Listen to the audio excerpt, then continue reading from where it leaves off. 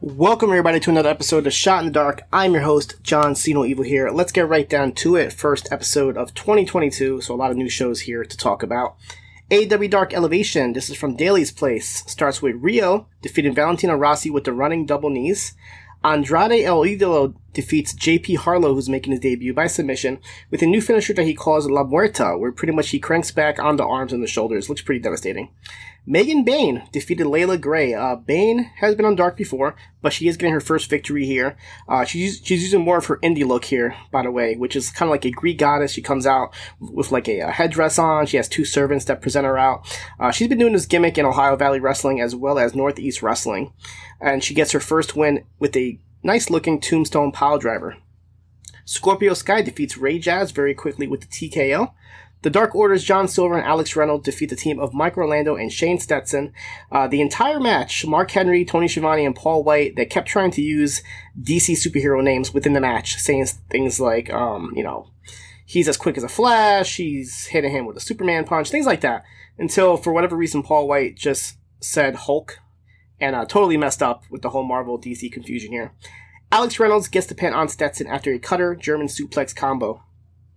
Jake Atlas, making his AEW debut, defeats Serpentico.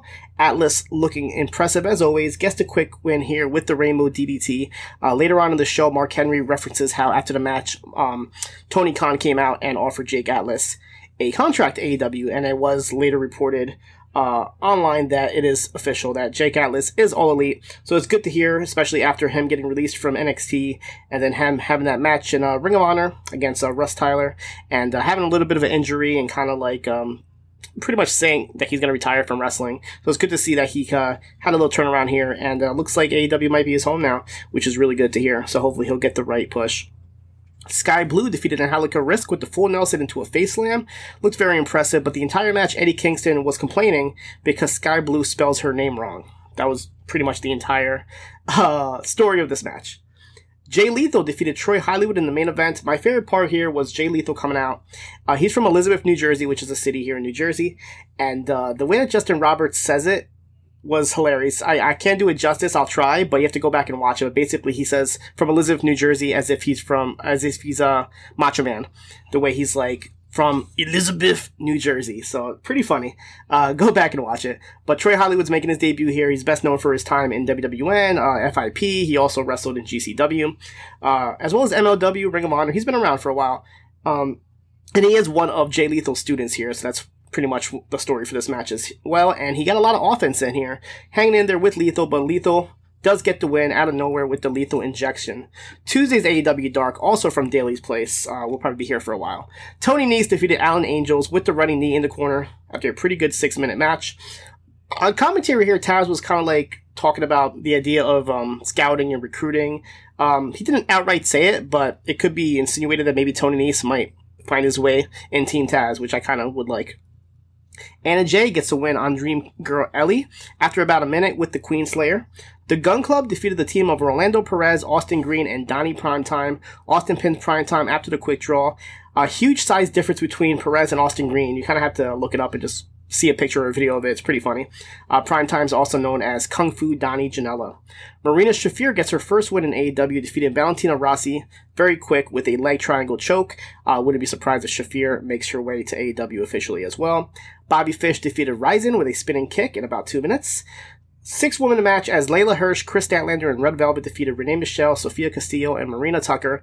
Hirsch made Michelle tap out with an armbar after she blind tagged herself in and kind of shoved Statlander off. So to continue in this little rivalry between Hirsch and Statlander. The Acclaim defeated Blanco Loco and Axton Ray. Max Caster's freestyle had a Nancy Reagan joke, and said that the Acclaim will be the next tag team champions in 2022. Anthony Bowens pins Loco after the mic drop from Max Caster. Jamie Hayter defeated Maddie Rankowski with a brutal-looking brainbuster. Dante Martin defeated Chandler Hopkins impressively with the nosedive. Sammy Guevara defeated Ho Ho Lun. Lun making his debut. You may remember him from the Cruiserweight Classic, as well as being signed to NXT for a year after that. Sammy gets to win with the Crossroads as assigned to Cody Rhodes ahead of their upcoming rematch at Battle of the Belts this Saturday. Powerhouse Hobbs defeated Colt Cabana with the Torture Rack, and in the main event, Brian Pillman Jr. defeated JD Drake with his springboard clothesline.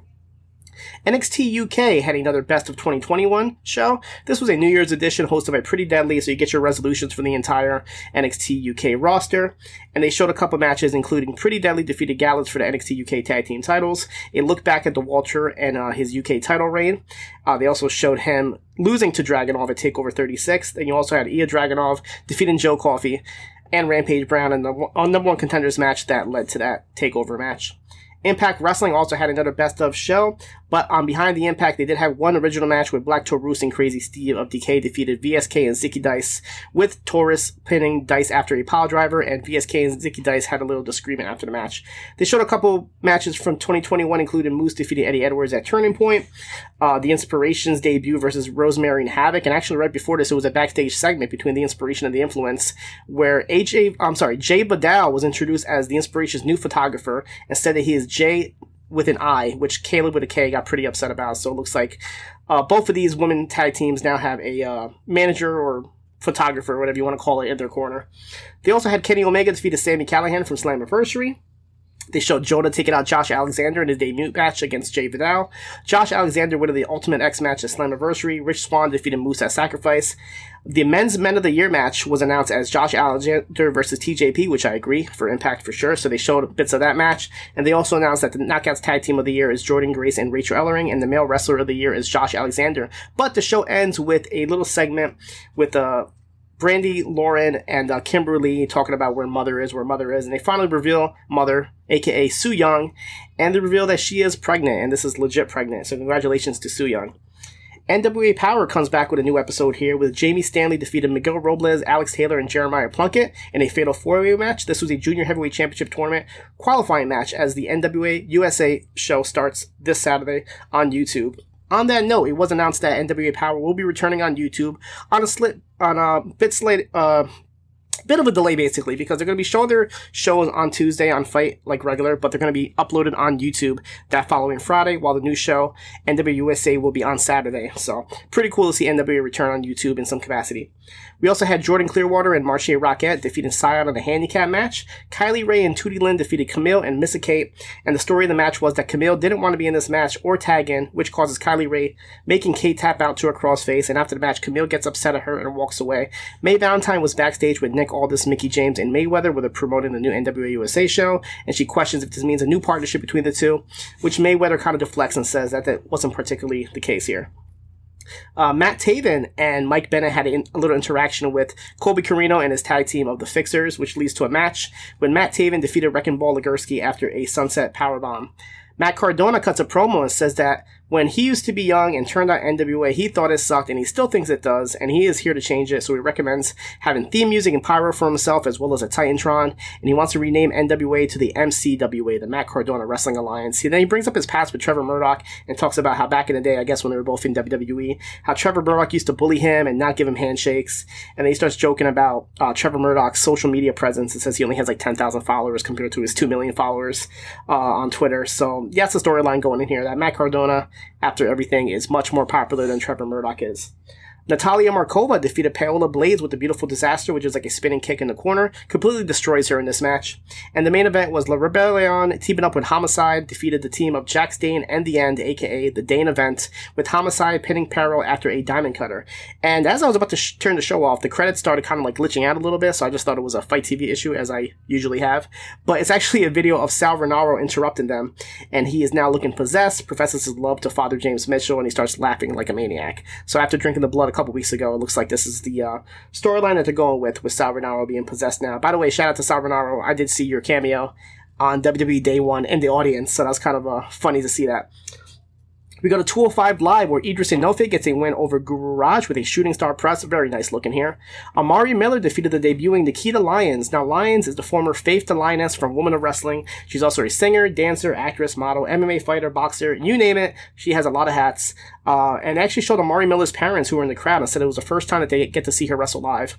Lyons had like a real militant martial arts type look here, but Miller gets the win with her stunner into the knee. I see a big future for Nikkita Lyons, though.